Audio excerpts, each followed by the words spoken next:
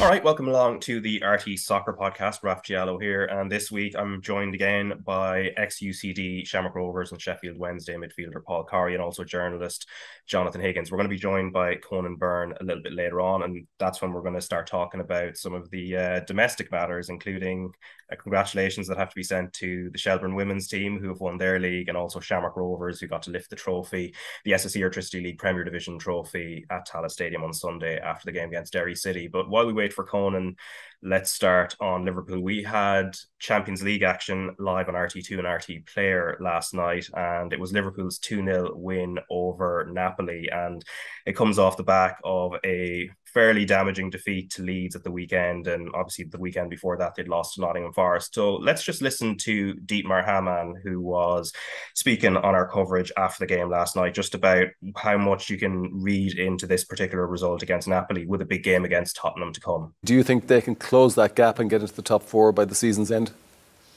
Well, I'm not sure they can close it. They should close it.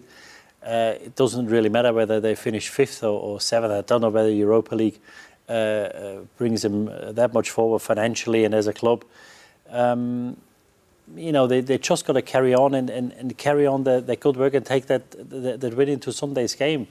What they must not do is overestimate what they did today. Yes, they beat a very good team, but it was a dead rubber. Napoli knew they're going to win the group if they lose by 2-3 goals. So they knew what they needed to do to win the group, which is very important. Don't overestimate it, don't get carried away, but It was a step in the right direction, but a very small one. All right, Jonathan. And I think Conan Byrne has actually just joined us as well. Hello, Conan. Raf, sorry, I got on a bit early. Yeah, well, we were going to wait and talk about the domestic action a little bit later on, but anyway, we're starting on Liverpool. So just there, we played a clip of Dietmar Hamann just talking about how much you can or cannot read into the 2-0 win over Napoli. And I might start with you, Jonathan, actually. From watching the game last night and off the back of very up and down form, and then when we're reading into this going into the Spurs game then on Sunday, how much do you take out of this match against Napoli? Because as Dietmar Hamann said there, it is somewhat of a dead rubber. I think he's hit the nail on the head with this one here. Very little really to get excited about in the general course of things. Obviously, it was good to get the victory. Napoli had this unbeaten record coming with them, but by and large, I think they'd one real chance of note, the one that had the long bar check for the offside. There's still many facets of the Liverpool game and the performance last night that have to be improved a lot, and there's still the goals were good and all that, and they give a bit of loss, and maybe it's the kind of clutching for straws mentality in a small bit of trying to build on any sort of positive momentum. But 2 tap-in goals from set pieces, decent enough performance at times, but for me, there was large periods of the game, large performances of the game from key players again that were just off the boil a bit, and Fabinho still in the middle of the field is still a big problem. How he got away with so many of those late challenges last night is beyond me. He was so off the pace at times. Curtis Jones looked a bit lost at times. I know he's coming back from injury, but I don't know. I'm still not convinced this isn't me saying it after this performance. Has he that next step to go all the way? I think Ronnie Whelan again nailed it last night and he said he just takes too many touches at times. And particularly with the way style of Liverpool are is to pretty much the midfield is almost water carries at times, just get it forward to the front men. And when he is taking extra touches, there's a caveat there. He is only come back from injury, but still there wasn't. Look, it's great to get the result. It's a bit of something to latch onto, but overall, look, there's a lot more in the right direction. I suppose Nunez is probably the shining light that he comes on, and he's just a crazy bananas mad player almost. It's just impossible to describe him. Like, he has, look, you look at him and you take the stats away from the game. He's big, tick. He's strong, tick. He has a bit of skill, a bit of class, tick. But there's just stuff that he does at times. Like, he was playing well, and I even text one of my mates, look, Jesus, he's playing well now. Then he clips a lad across the back of the ear from a corner, and you get booked, and you're like, here we go again. But he did play quite well, and you can see small little tweaks to the game, and in terms of coming through, like he made a bust down the left wing, and rather than it wasn't the Man City one again where he had Salah sitting all alone and he went for the glory. He did cross, and it was a wonderful challenge in the end. But he's just he's a player that, maybe there's a little bit of when Drogba first came here at Chelsea, and, he was a bit, he came in from France and was a bit all over the place and then clicked. Maybe there's a little bit with this, but at times you just have to laugh at him. But he was a little positive when he came on. Yeah, I heard somebody chuckling in the background there about Darwin Núñez or what Jonathan just said there, but I'm not sure which one of you it is. But in fairness, the other game then that was ongoing at the same time as the Liverpool game, of course, was Spurs playing against Marseille, and Spurs don't make it easy for themselves. That's 2 weeks in a row, 2 weeks in a row now in the group stage matches where there's been late drama. Now, obviously, it cost them the previous week, Paul. This week, though, it worked out quite nicely for them. Yeah, the group was mental enough, Raf. It was one where the top two spots for going through were very much up in the air before they kicked off last night. And Spurs were absolutely dreadful in the first half. They sat in, they invited Marseille on. Major question marks about how Conte had them set up, because it was ominous that Marseille were going to score at some point in the first half with the amount of pressure they were putting themselves under. They went behind, and to be fair to them, they regrouped, they came out the second half, and they looked a far, far better team. The goal, obviously, from Longley, set piece, kind of settled the nerves, and they seemed to have a good enough steer and a good enough control on the game there. But Kolasinac, the ex-Arsenal player, missed an absolute sitter with about 3 minutes to go. And if he had scored that, Tottenham were out of the Champions League.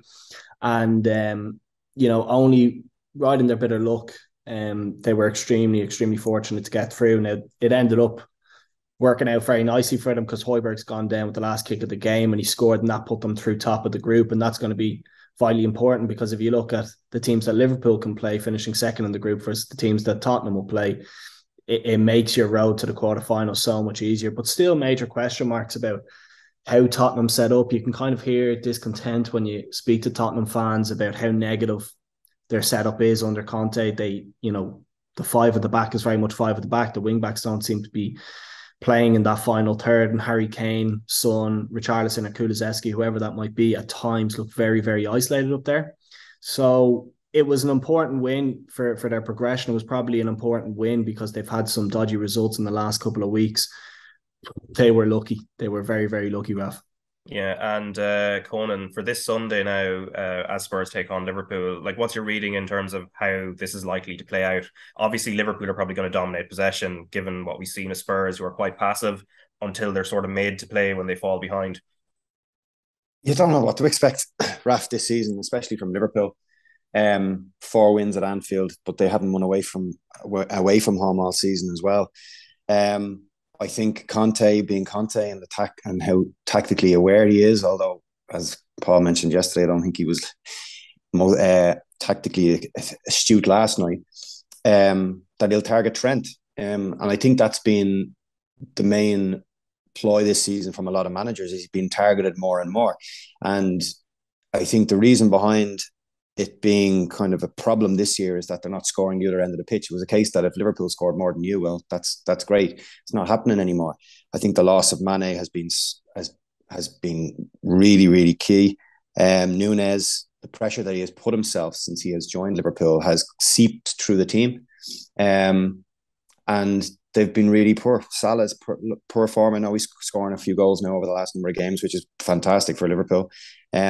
But flip it then to Spurs, who are going to be on the back of a fantastic victory last night. As how that Marseille player missed that chance at the end is beyond me. I'm not going to pronounce it because Paul Corry can do it much better than me. But it's how he missed that chance. It's gilt edged just to put your team through to the Champions League, and he misses it. And then the other end of the pitch, they're still true, and they commit so many players forward, and Harry Kane lays a ball into Højbjerg, who slots it, a fantastic finish. But it's for the game coming up on Sunday, it's just so hard to call what's going to happen, because the two teams, obviously Spurs on the back of a fantastic victory today, as I said, but domestically they haven't been as as compact at the back, and their attacking threat isn't what it used to be either. So it's going to be a very interesting game.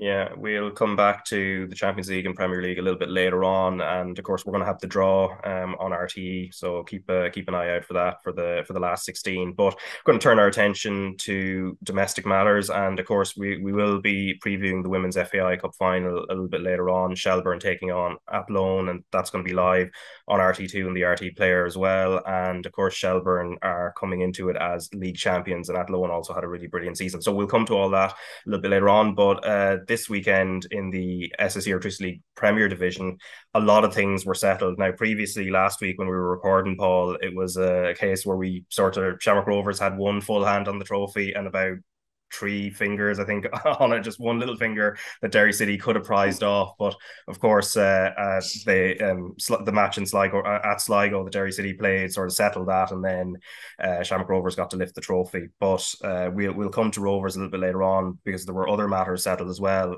Third place settled. Dundalk beating Bohemians 2-1. Shelbourne warming up for their own cup final, a 6-0 win over Drogheda United. Sligo Rovers beating St. Pat's 1-0, which is obviously related to the Dundalk result as well there. And then what we're going to start off on is the battle at the bottom. So Finn Harps losing 3-1 at home to UCD. And let's just listen to Ollie Horgan first, who was speaking to journalist Chris Ashmore after that defeat in Donegal. Yeah, I think you've been complimentary about thin margins. There was thin margins there tonight and several other nights, but over the course of the season, results don't lie, Chris, and we probably had several opportunities to kick out of the bottom one, if you like, and we didn't take them. I mean, to be fair to UCD there tonight, they fully and utterly deserved to win it. They've beaten us 3 times out of 4, and all we can do is congratulate them and wish them well in the playoffs with Andy and Willie. And we've, we've had great nights here where we won modestly, and we certainly will take our oil, and we've no one to blame by ourselves in that manner. It's not like that.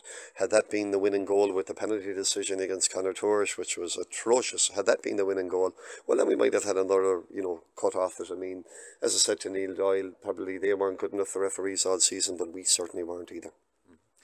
It was always going to be tough. The turnover of players pre-season was massive. You brought in a lot of new faces, but in some ways you were struggling almost from the word go.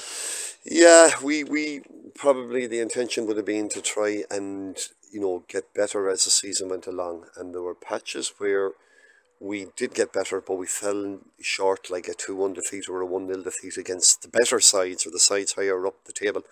And that was really maybe the fault of it. No, we'd several opportunities. Like, to put it this way to you, I'd say UCD were delighted that we were there, and we probably were delighted that they were there to keep each other company, because if it was another season, we might have been relegated weeks ago. However, last year, 20 points would have got you to the playoff, because Longford only finished, I think, in 14. So probably it's horses for courses, but results don't lie. Was the writing on the wall? Not really, no. We felt that we could get, if you like, a short-term kick out of the players, but unfortunately we went 1-0 up there tonight, and we didn't get the ball back till it was 1-1, and that's probably where we didn't manage that game tonight, and there were several examples of that during the season.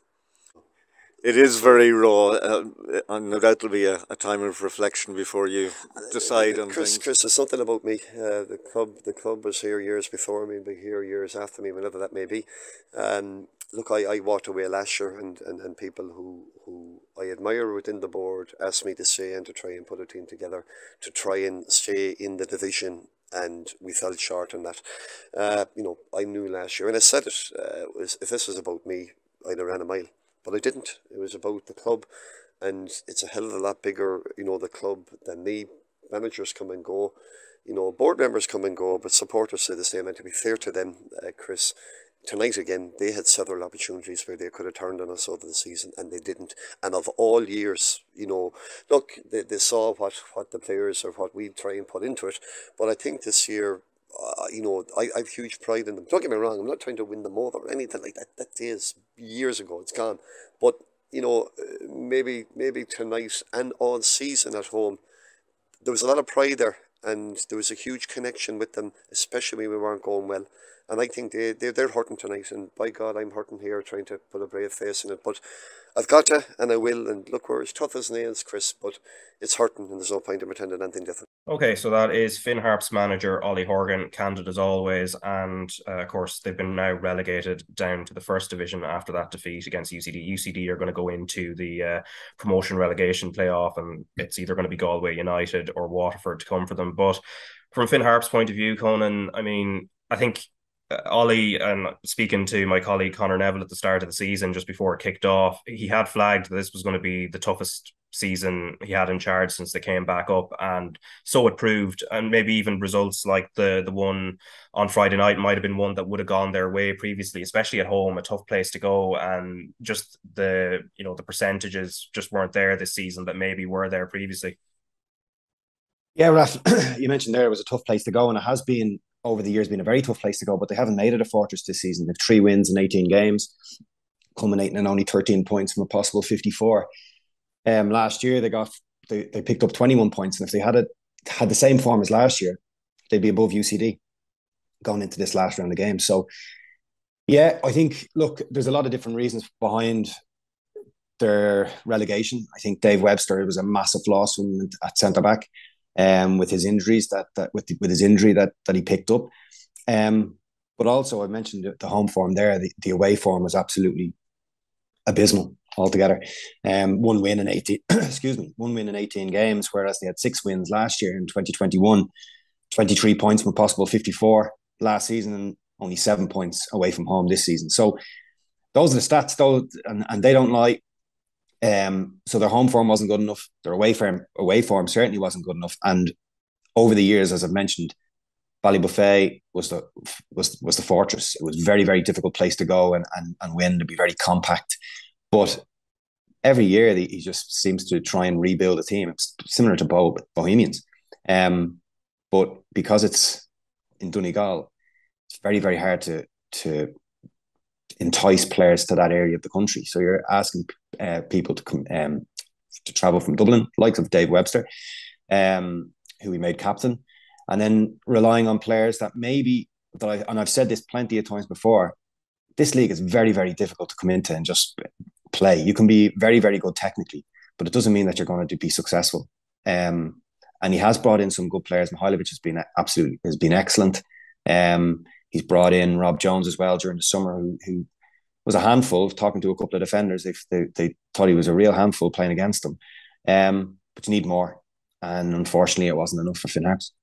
Yeah, and this relegation, Paul, comes at a time where they are involved in a stadium development in terms of the kind of off the pitch and the growth of the club, and it's something the chairman Ian Harkin has described as a game changer. So in terms of what happens next, in terms of them trying to bounce back, obviously Ollie Horgan didn't really allude to what the future may hold. He did sort of allude to the fact he might have gone prior to this season had it not been for members of the board who he appreciates, who talked him into staying. But it does look like it is crucial, especially what he's done there previously, that they are able to keep hold of him and see can they kind of bounce back up with him, because he has shown an ability to do that previously. Yeah, and that might be something, Raf, that keeps Ollie on board there is that whole stadium build, and whether or not that's going to kind of pick up momentum and be pushed through over the next couple of years. And it certainly feels like that's needed. The facilities are badly in need of being touched up in Ballybuffet, and maybe that'll be something that will kickstart the club on an upward trajectory, because for the last couple of years, if we're being brutally honest about it, Finn Harps have offered very, very little to the league. I think Ollie Horgan has been superb. He's been very loyal to the club, and he's been, highly entertaining for a neutral looking in. But if you look at kind of the players that they've produced or the seasons that they've put together, they haven't offered a huge amount. And it certainly feels that like a change in the infrastructure and a better of the facilities up there would maybe kickstart it. Because if you look at the teams that are coming up, like Cork are in a much better position than Finn Harps are. And if Waterford were maybe to go and progress and beat Galway and then beat UCD, well, they're another full-time setup with much better facilities than the likes of a Finn Harps. So they always seem to be playing catch-up. They've always punched above their weight. But if they are to maybe take that next step, it certainly feels that something needs to ignite there, and maybe a stadium rebuild and improving the facilities around the club would be of benefit to them. Yeah, and then on the other side of it, obviously UCD going into the promotion relegation playoff now, and I mean, a lot of people would have maybe backed them to go down at the start of the season. That Finn Harps would, based on previous experience, would have enough in hand to maybe just pit them. But it's a great achievement for them, Paul.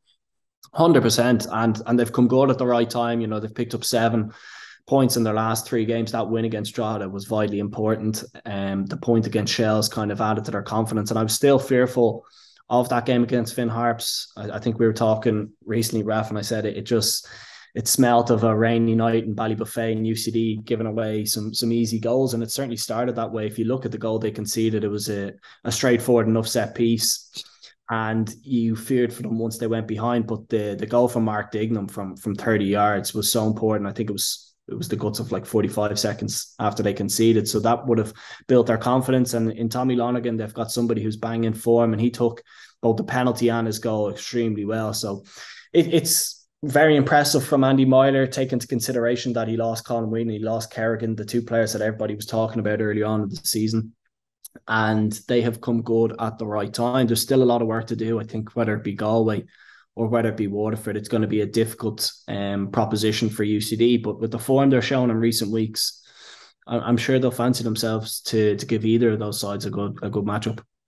Yeah, and then in the battle to finish third, Dundalk, with the result against Bohemians then on Friday, have secured that place, and Pats losing at Sligo Rovers. We'll have to wait and see can Derry City do them a favour in the FAI Cup final. But Conan, just on the 2 sides here, so you know we've seen Dundalk's season as it's progressed. There's been ups and downs. Stephen O'Donnell's first campaign, and then his former club now, Pats as well, have had sort of like a mix of moments of great consistency, like a great run just after they got knocked out of Europe, and sort of inconsistency before that. So where does it leave both clubs? And especially, say, if Pats were to miss out on Europe based off of maybe Shelbourne winning the cup, where does it leave both clubs?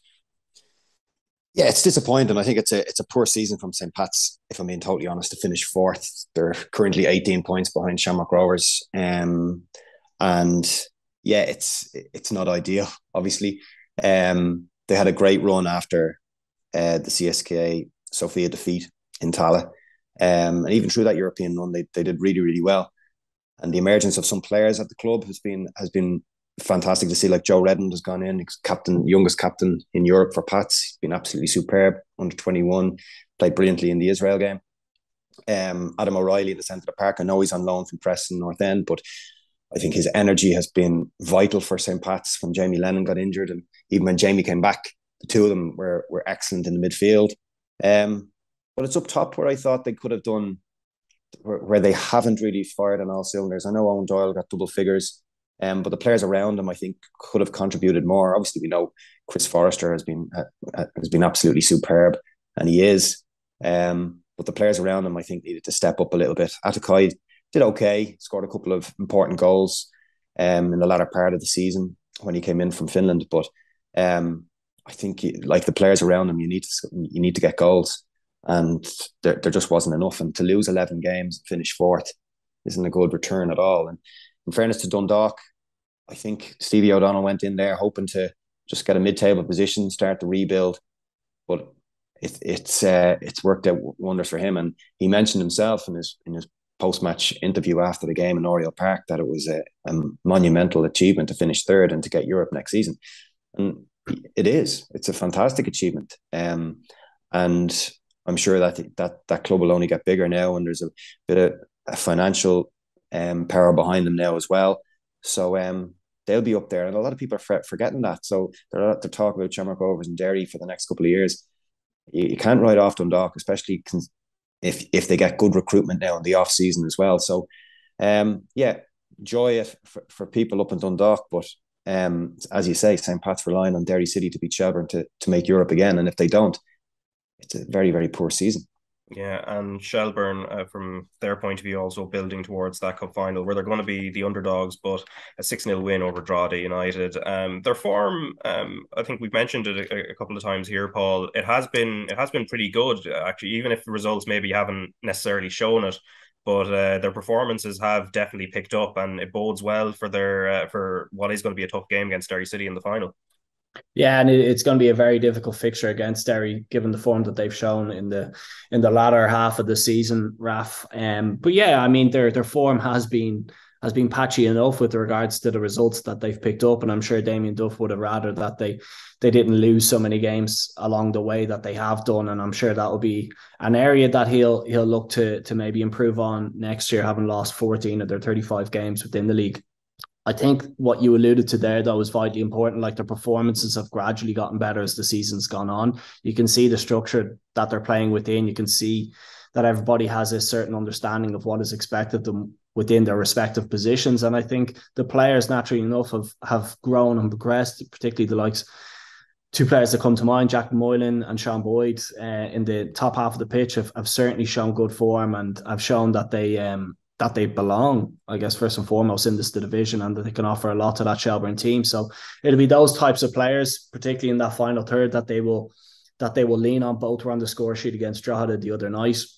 And I'm sure that Damien Duff has already begun to think about what bodies and what faces he's going to add into that squad for next year, because if they can continue to progress, if they can add a bit more quality into their squad, they'll certainly start to at least push the teams above them, the likes of Bows, the likes of Sligo, to close the gap between them.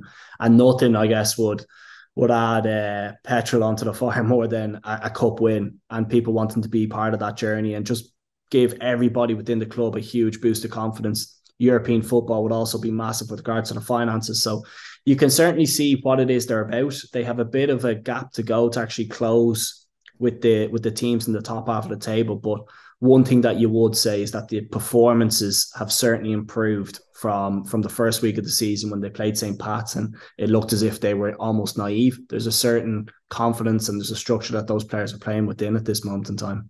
Yeah, and coincidentally, they are playing Pats on Sunday in the final round of fixtures in the league, and then Derry City also hosting Dundalk. And Derry City, as I said, they were at Tallaght Stadium to play Shamrock Rovers. Now, obviously, the league was out of the question at this point, and it was a night where Shamrock Rovers, win, lose or draw, were going to be lifting the trophy anyway, as they did. And it was also a lovely moment as well, with young Josh Bradley getting to lift the trophy with them. Conan, I mean, as I think has been well documented, he's had an illness, and we'll play a clip of his dad and the manager Stephen Bradley very, very shortly. But as he pointed out, that it was something young Josh had been looking forward to as soon as it was kind of confirmed they were going to win the league, and to have that sort of moment after everything he's been through. Absolutely, Rafa. I have a daughter of the same age as Josh, and I always try and put myself into other people's positions, and just to try and to have some empathy and to feel something. But I don't know how he's got through the season, Raf, for everything that has gone on, and both on the pitch, but obviously off it as well. It's just incredible, absolutely incredible for a man to be able to go about his business, and to get another league-winning team, and the squad of players that he would have had to manage really, really well. And then to go home from training every single day to fight another battle with his son is truly extraordinary. And it just goes to show the togetherness that team has. He asked them to win the league for Josh, and they've done that in spades. And another, like, 10 points clear of second place, one defeat in 15 in the league. 29 games without defeat at home at Tallaght.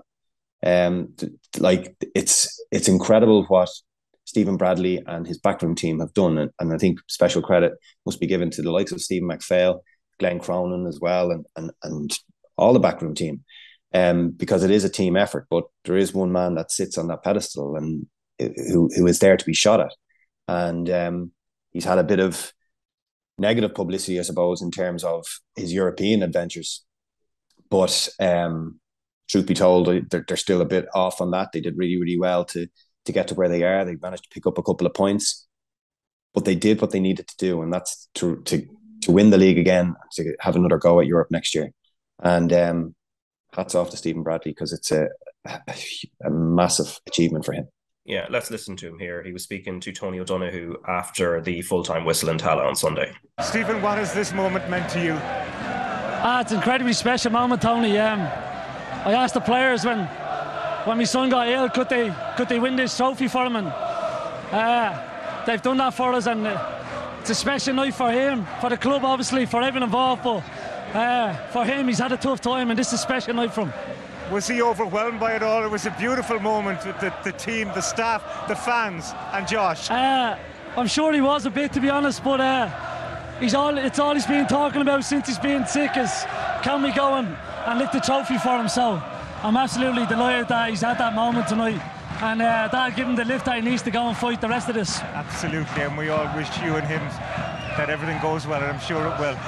But tonight, your team did for you again what they've been doing all season, dug in and showed their consistency, unbeaten here, incredible. Yeah, incredible, because it's not easy. We played on Thursday, obviously, in a tough game. We're down bodies, but this group don't look for excuses. They don't want excuses.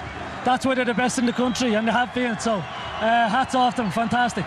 You've talked about not just 4, but 5. Obviously, you have to get the 4s first. Like, this is a legacy.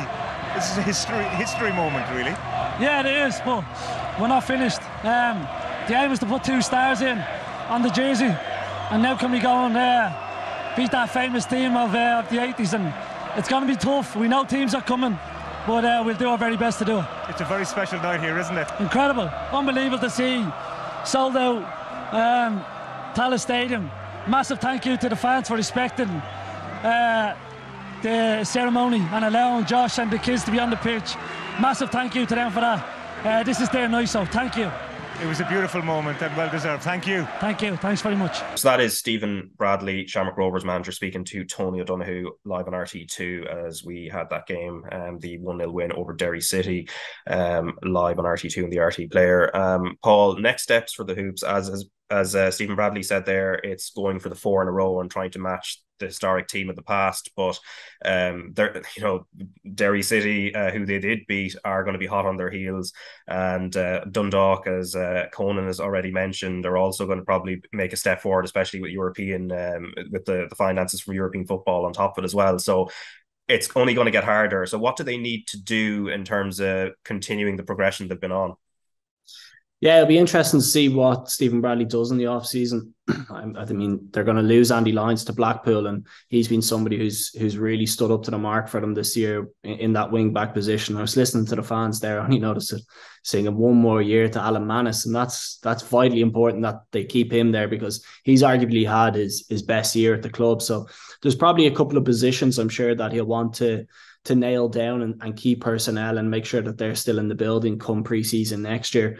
But I'm sure he'll want to maybe keep it fresh with regards to bringing in some newer faces. There's a couple of players there who are 30 and above, and I'm sure with regards to keeping that appetite and energy within the squad, you'll look to bring some younger faces through, whether it be from the academy in the 19s or maybe some of the top talent from some of the other clubs. If you think, naturally enough, they've gone to UCD a couple of times to add to the squad with the likes of Scales, Ferrugia and Gary O'Neill. Wouldn't be at all surprised to see if they did that come January or come the mid-season break. So keeping things fresh is vitally important, but I don't think you want to disrupt things too much, Raf. I think he'll show a lot of loyalty to those players. They've been incredibly good to Stephen Bradley with the performances that they've shown within the domestic league and also within Europe. But what's probably the biggest testament to Stephen Bradley is you never hear of any discontent within all those players. He has a difficult job juggling all those players. At times he's have to leave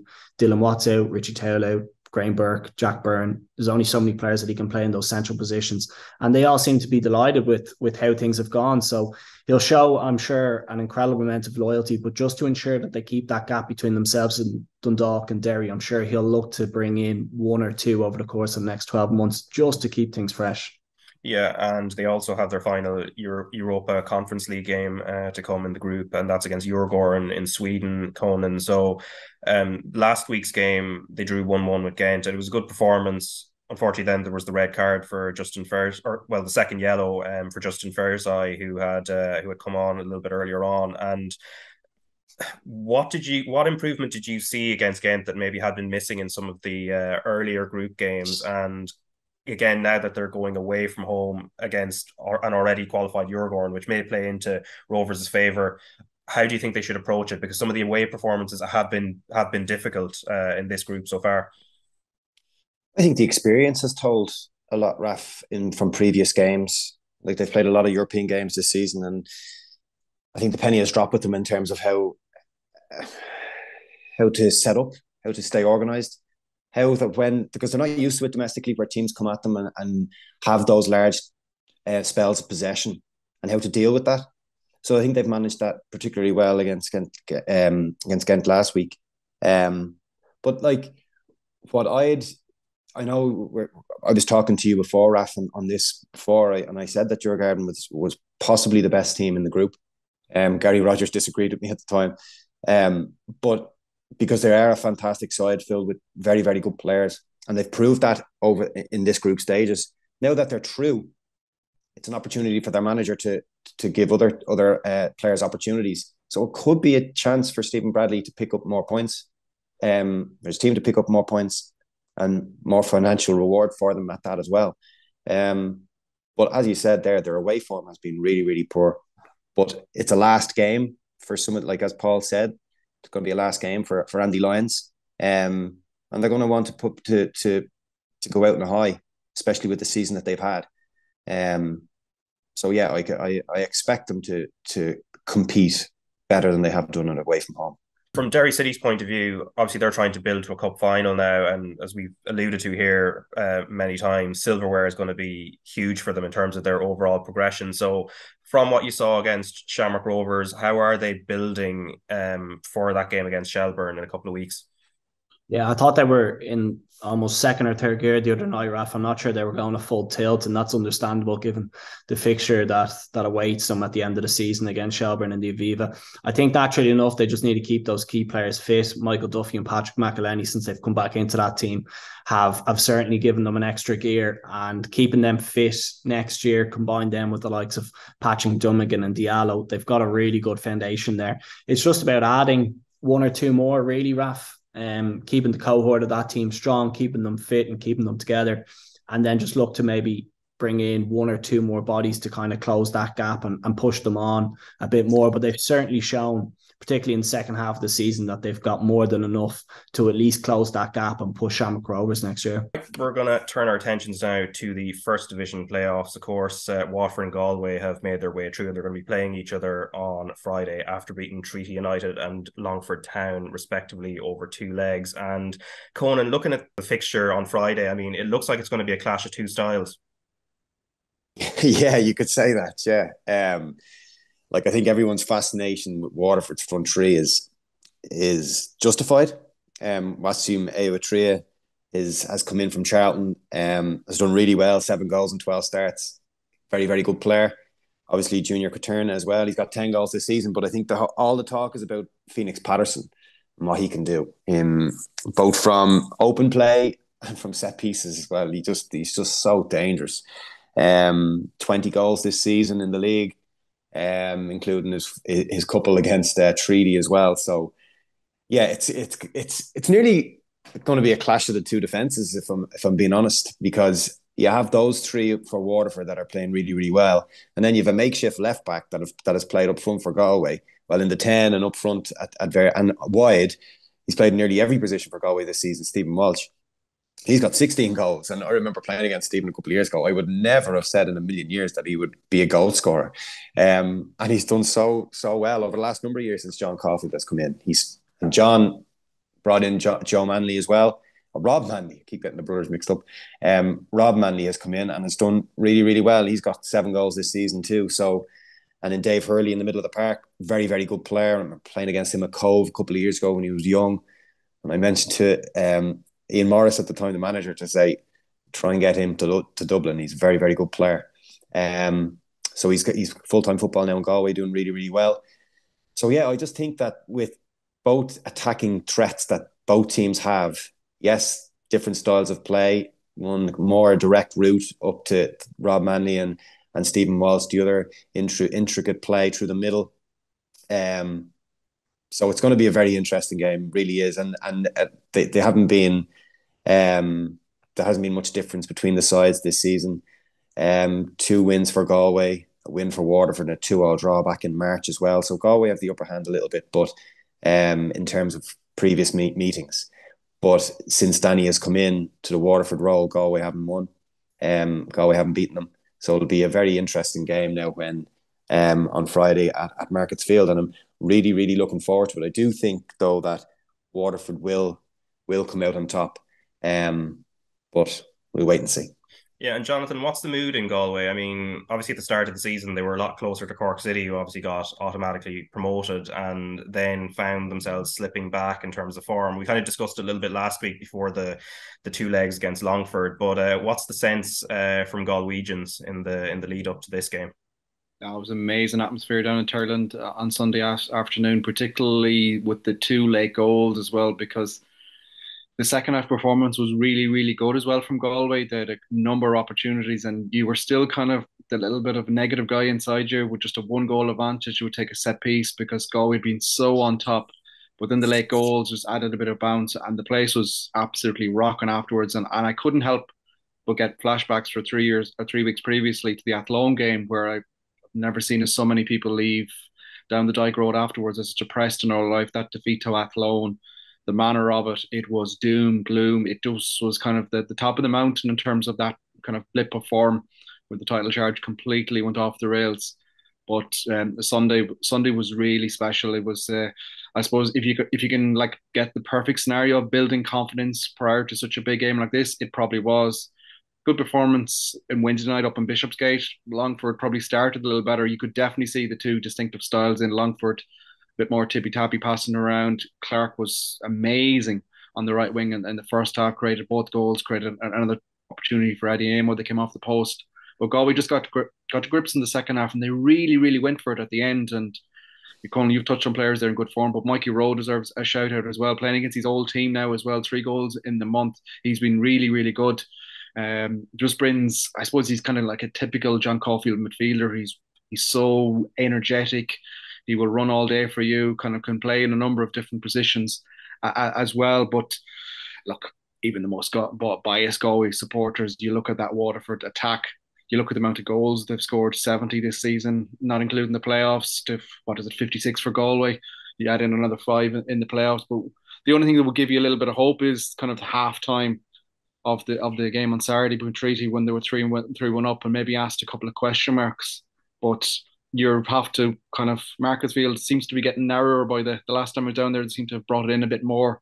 It'll be interesting to see if it stays in the same narrow type. It'll probably suit Galway a little bit more, particularly with Killian Bruder's throws now really, really creating a lot of trouble. And he seems to have lowered them down maybe half a yard or so. So they're going in like absolute rockets now. The second goal, again in Wednesday night in Bishopsgate, actually came from a kind of he took one and then the ball went out and he just absolutely launched it without thinking it. Manley got the flick on and then Rowe put it.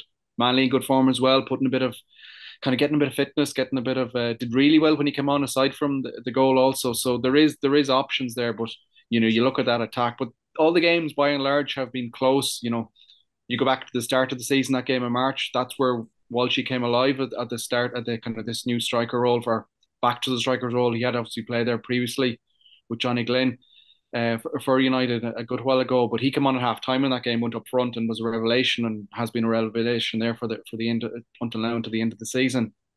Games have been so tight. You think back to the games down in the RC, the 1-0 with Dimas back earlier in the year. Then Waterford had the victory down there. A couple of decisions from the officials that I think John and the staff are still a little bit unrest by, but Waterford have been in good form, and as you said, since Danny's come in charge, they look a little bit different. The firepower, I think it's going to be a fascinating game Friday night.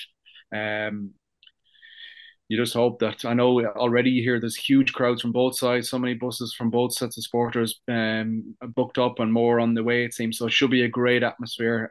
I just hope it's a good game, and I think whoever comes out has a real good chance against UCD as well the following week, but you won't look past Friday night first. Yeah, and just to mention as well, Longford Town looking for a new manager with Gary Cronin stepping down. But just what Jonathan said there, Paul, in terms of either side that gets through would have a good chance against UCD. I think everybody wants to avoid, or UCD want to avoid Waterford at this moment in time. I mean, the form that they've shown in the league, but not only that, I mean, some of the results they had in the FAI Cup would would make you believe that Galway's probably a bit of an easier fixture for UCD. I think UCD probably favour playing against a team who are maybe a bit more conservative in their approach, and maybe sit back a bit and let UCD have the ball.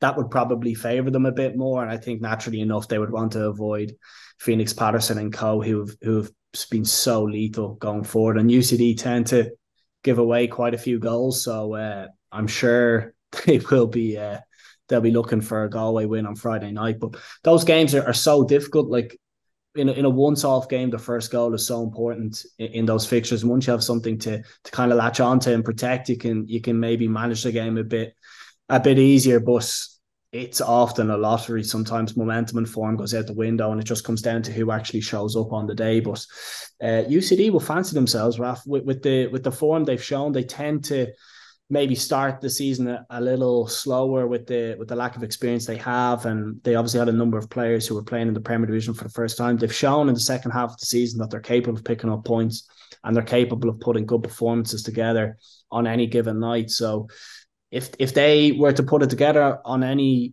on that night when that playoff comes around, they'll fancy themselves against either one of them. But you would imagine they would rather Galway out of the two. Okay, and we're going to turn our attention now to the Women's National League. So this was this culminated last weekend, and there were 3 teams left in the running. At one point, the week previous to that, there had been 4 teams in the running, but Shelbourne have retained their title. And after the 4-0 win over Wexford, who were second before kickoff, Siobhan Madigan was speaking to Captain Pearl Slattery, and then Noelle Murray, Abby Larkin, and Heather O'Reilly. So let's listen to some of the reaction. I think it's even nicer to win back-to-back because it's even harder. And I think, look, last year was such a shock and a surprise. I mean, we knew last year going into the last game that if we would and they, another team came out lost, we could have, but you didn't expect it. We weren't prepared for it. And then you flip it, we're leading for a lot throughout the season, but look, we never thought that we'd win it by massive amounts. We've respect for the other teams in the league. They're never going to let us do that. And look, the last 2 we hit a bit of a dip. Everybody knew. We lost some players. We never made excuses. We just grown with it, and that's what I sum this group as. They're phenomenal.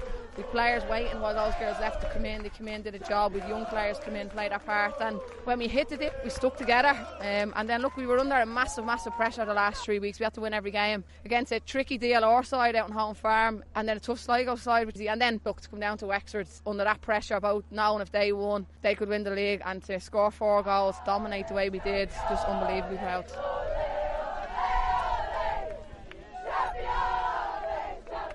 Look, unbelievable performance from us all today. We had one thing in our mind to come down and do, and it was to beat Wexford down here. Each and every one stood out today. I think it was an absolute amazing performance for us and deserved to win. Glad it was us to get the first goal, and then I don't know what we had at half time, but second half was absolutely amazing. Do you know what? We've the best fans in the world. They came to Champions League. It was on the other side of the world as well. They're absolutely amazing. The 2 busfuls came down today, and everyone's family and friends. They're always the people we can count on.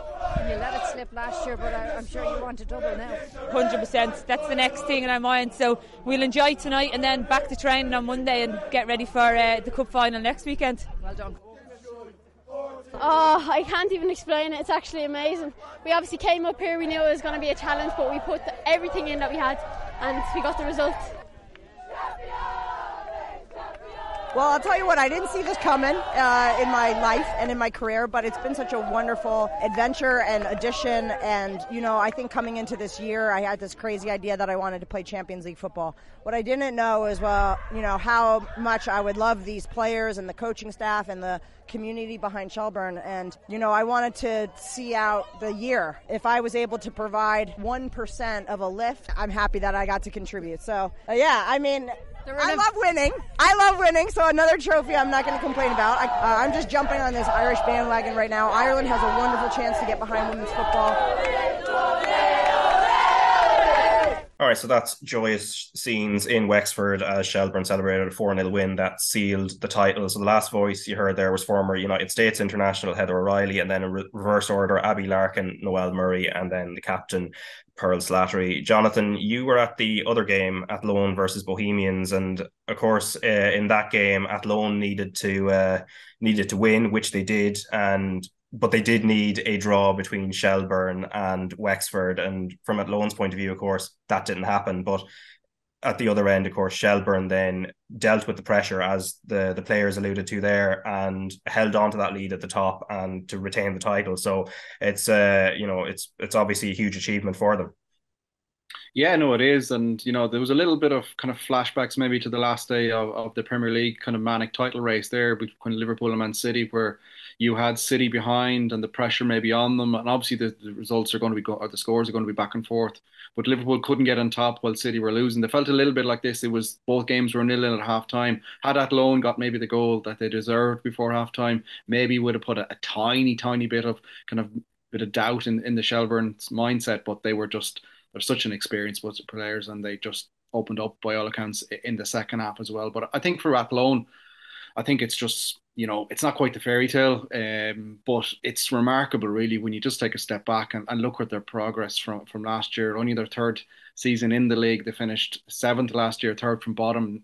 They flipped up to second this season, 37 points better off than this stage, the more tally of points than last season. Also, first cup final to come on Saturday. So Tommy Hewitt's side, I think, and everyone involved in the club, they deserve huge, huge credit, because that's the example now for all clubs that want to come across. You'll have Rovers in the league next year. You'll have a revamped Galway, and hopefully there'll be more sides to come in the near future. But that's, if you're looking at a kind of a way to get forward, and not just the results, how well coached they are in terms of their possession football, their movement. They're actually a great team to watch.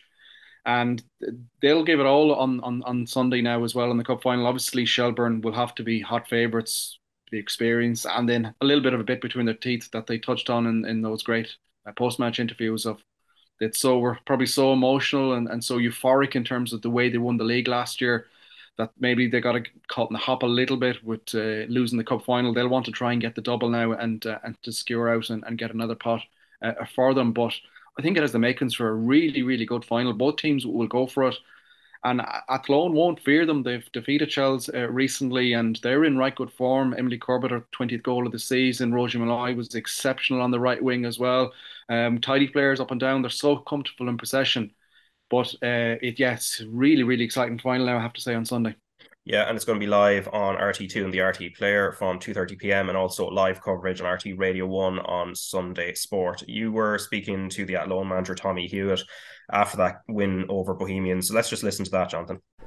Tommy, not quite the fairy tale that maybe many neutrals would have liked and would have liked to have seen, but on the whole, it's been a remarkable breakthrough season from your side. Yeah, absolutely. Look, it's a fairy tale for us.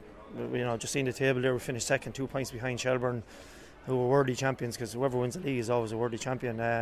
But tonight the girls, I thought, were excellent again tonight.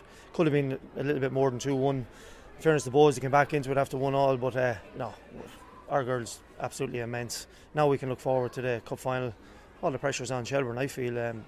We'll be massive underdogs going into it, but we'll go there and we'll enjoy it and we'll compete. Yep, so that is Athlone Town manager Tommy Hewitt taking the underdogs tag and pinning it to his collar very readily there, Jonathan. So that is going to be key for them, obviously. As he said, Shelbourne are going to be clear favourites as league champions, albeit they only beat Athlone by 2 points in the end. But especially when we look at the difference in experience in a showpiece final like this, they'll have to take any little advantage they can. Oh, absolutely. I think we all smirked when we heard Tommy's line there, just getting that out early. It was only shortly after full time last week as well. So you can imagine the motivation tricks during the week. But he also made a good point also, this title charge almost came from, with the greatest respect, out of nowhere. Nobody, you'd speak to Tommy earlier in the year, and despite them being relatively close and within touch and distance, say, on the tally on the table, it was always like, no, we're too far behind. We're not in this. They changed to towards the end then, where we're going to need a miracle. But the way they've dealt with the pressure in the last couple of games since they bet Wexford, and that was the result that really, for the second time after the cup semi-final victory, they bet them again 7 days later. And that was the one that kind of put them within the touch and distance. And then you had a couple of other results that kind of went astray for them and in their favour. But they've had to deal with pressure, and I think they're unbeaten in 7 now. And the last couple of victories, Galway last week, Bows this week as well. they're those hard-fought games. You have to deal with the pressure of trying to win those, and that's going to set them up in good stead, I think, for the cup final as well, because they've got like a mini little practice couple of games here in dealing with that type of pressurized environment, and they've performed well throughout those. So that's been a little advantage. He's also touched on as well a couple of the players would have played in kind of high-profile Gaelic football games as well, All Ireland games, and you even see Laurie Ryan now has a clash, unfortunately, with Our Ladies football game for a club as well. It's just maddens me, but I won't go off on a tangent how sporting bodies can't come together and just when there's a free week there of just making things happen. But anyways, we focus on the cup final. But they've had players that have done well. They mightn't necessarily have experience in this game at higher level games. They have been well served over the course of that league campaign and kind of previous other sports as well. So I don't think they'll fear anything. They're going to take a lot into it, but you'd still have to look at the cold heart, raw experience in greater abundance, and have been there and done that from Noel King's side. Even despite the avalanche of players that they've lost over the course of the season, in particular, and in recent years, there's still a lot of kind of raw experience. Like you look down the spine of the team there, Pearl at the back. Plenty of options in midfield as well. Heather Riley up top, Noelle Murray, one of the most skillful players in the league. Abby Larkin is going to be an absolute superstar, and since she's gone central as well, it's been a real revelation, I feel, as well. So you probably feel that Shelbourne will just about have a little bit too much for them, but I think it has, as I touched on earlier, it has the makings of being a good game, and particularly you just hope from a lone perspective is that they do themselves justice on the big occasion. And go on, and we'll hopefully all be watching as neutrals and seeing which way it ends up in the end. Yeah, we might talk about the head-to-heads very shortly, but let's just listen to Noel King, the Shelbourne manager. So our colleague Anthony Pine was at the media launch or media day for the cup final yesterday, and this is what Noel King had to say. For everybody, you get to a final. Finals are brilliant. It's in talent. It'll be a big occasion. New experience for some of the girls. Second, we were there last year and we got beaten. So, as Pearl would say, there's unfinished business. And if you can get a double on it, it'd be fantastic. Big occasion down in Wexford. We had 5 bus loads went down. I don't think that's ever been seen for an away game. Certainly in women's football, maybe not even in men's football. The atmosphere after was terrific. And the natural follow-on then is that you want to try and win the cup. But then Athlone have the same feelings. Yeah, and in regards to the head-to-heads between Shelbourne and Athlone, so Athlone won the last meeting 2-0 in September, a home match for them there, and then they drew 1-1 in July, and then Shells won the opening game between them in March by a 2-0 scoreline as well. So when you actually look at it that way, obviously there's a difference in terms of experience and in terms of the levels these players on either set of players have got to, but when you actually read the head-to-heads, Jonathan, it's a lot tighter between them. Yeah, look, you just remind yourself of those permutations. Like had that Wexford Shells game finished a draw, the head-to-head was the next to come in play, and it's bang even between the two sides. Hence, there would have been a potential playoff. So just to give you an indication, really, more of the growth that Athlone have been on over in recent years, particularly highlighted in this year. And look, they're not going to fear Shelbourne. They'll still play their beautiful passing movement. The second goal, in a Dalymount at the weekend, was pure evidence of that. I called it a long ball. I was corrected quickly. A directional ball from the keeper up to the centre forward, out to the left, moved back in, and a beautiful finish at the back post. It was their opening goal, in fact. And they have that in abundance, and they create a number of other opportunities. Madison Gibson as well as dangerous on the left wing. So they have players there that will potentially have the ask question marks of Shell as well. So both sides, and Shelbourne as well, they like to play ball as well. So it's not as if the case is going to be spoke about other managers maybe going a little bit more direct at times, but these teams do like to pass and move, and that's just another little tangent of a fascinating battle ahead. Yeah, it's always safe to go with long pass, I think, and try and drill that one in. Directional ball is the directional ball. I think it just reminds me. The keeper played it perfectly to the centre forward. That's where all this is. No matter what we describe it, it was a beautiful pass. It just reminds me of a time on another podcast elsewhere where Mark Kinsella quickly corrected me when I went long ball. You remember the game against Germany in the O2 World Cup where It was a long pass, in fairness, up to Niall Quinn, headed down. Robbie Keane scores the late goal. I won't make that mistake again. In fairness, he said it in jest as well. But anyway, before we go, obviously we were talking about Liverpool and Spurs at the weekend, but there are other big games, of course, as well. And one of them, obviously, is Chelsea against Arsenal. So Arsenal leading the Premier League at the moment, and Chelsea off the back of obviously they're in Champions League action tonight, so they may bounce back, but a surprise defeat to Brighton by a 4-1 scoreline, Paul. I mean, they hadn't lost under Graham Potter since he'd come in, but that just throws a little bit of doubt there, that result, albeit against his former team, who maybe had something to try and prove. Yeah, and they were desperate on the weekend, Raf. They could have been 3 or 4 down within the first half an hour, and so many uncharacteristic mistakes, particularly from Thiago Silva, who coughed up the ball on a number of occasions trying to play out from the back. They did a piece on Match of the Day the other night and highlighted maybe some of the gaps that were exposed from Brighton, particularly down through the middle of the pitch. And it was slightly worrying performance. I'm sure Graham Potter couldn't wait to get out of the place because he didn't seem to get too good a reception, and that defeat would have hurt. But I mean, by and large, they've been quite good since he's gone in there. I wouldn't be at all surprised if he just rested up the bodies tonight. They're already guaranteed top place within their Champions League group, and he'll focus particularly on that game on Sunday against Arsenal. Arsenal are banging form. Chelsea's form at Stamford Bridge down through the years has been particularly good, so I'm sure he'll fancy taking a little pop off Arsenal. I know they were good against Nottingham Forest, but maybe in the week gone by, I think it was the Southampton game, where they maybe just showed that there was 1 or 2 gaps that Chelsea could expose. But it's quite important that they get something from that game. I read only this morning, it was a headline, Graham Potter saying, you're only 90 minutes away from a catastrophe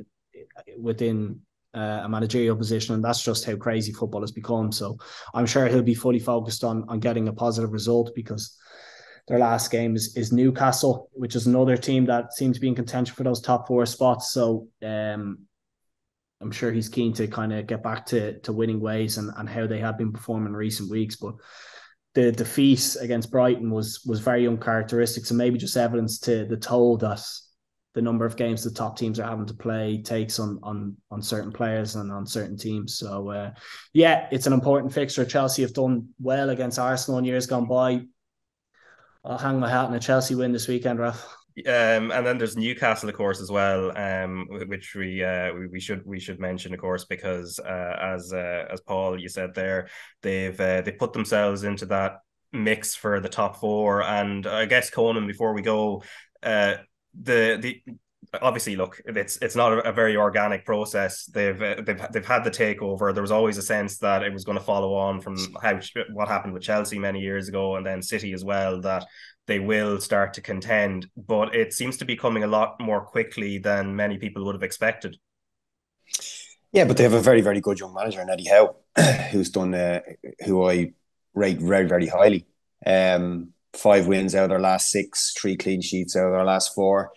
They're doing their talking on the pitch as footballers. I think that if you look, we could go in about their owners a bit into detail, and we'd probably spend another hour talking about that. So I won't. But it was a fantastic victory at the weekend over Aston Villa. Thought they played really, really well. They started the game very, very strongly. Obviously got the penalty from Callum Wilson just on the stroke of half time, which was an important time to get it, because he scored another one then shortly after half time to put the icing on the cake with a half an hour to go. And Joe Linton has been doing really well. Almiron's done really, really well at the club. So he's the players that has been at the club before him that weren't shining, he has managed to get playing really, really well for him. But Bruno Guimaraes, I'm not even going to try and pronounce it. Paul, will you pronounce Guimaraes? I think he's a good player. Yeah, he's a good player. That Bruno lad. No, he's a very, very good player.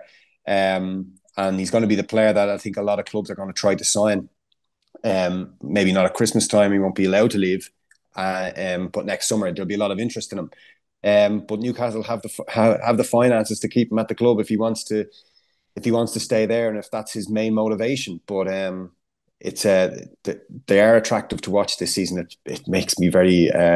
It's hard for me to say that, but yeah, they are an attractive team to watch. Yeah, and just a final point on that, actually, Conan, is you mentioned Joe Linton, for example. Obviously, Almiron was somebody who I think even Jack Grealish made a bit of a dig at the end of last season, but I think he was a little bit worse for wear when he said what he said. But in regards to Joe Linton, though, this was a player that had been bought as a striker, didn't quite do the job on that front, but it takes a bit of presence of mind to actually maybe look at a player who maybe nailed on a certain position and then, actually maybe work out that actually there is a role for him in a completely, as a sort of box-to-box midfielder, and maybe nobody else would have seen it coming. But obviously, it's testament to Eddie Howe and his staff that they were able to spot that and then kind of implement it into this position. Yeah, that's the sign of a good manager. I think that you're able to see a player performing possibly on the training ground in those small-sided games and be able to say, well, you know what, I actually think that you'd be better fitted in this position, in tactically in my team. And that's what he's done this season. As you say, he's done really, really well in that midfield area. He gets into the box, he's dynamic, he's fit. He got his first goal of the season, obviously, at the weekend, his first league goal. And I think a lot of people are starting to take notice of him now, because it was a case that he was playing up front and the ball was bouncing off him. He's not great with his back to goal in terms of Premier League standard. So when he's driving at players is when he's done really, really well. And when you get the ball at his feet and he gets the chance to turn, that's when he creates chances for his teammates around him. And he's shown that this season. He's done really, really well.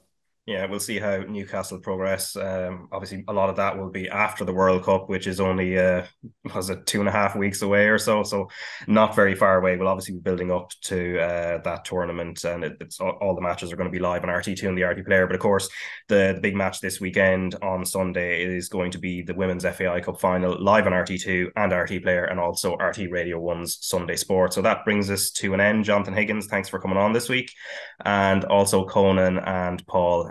Thanks for taking the time.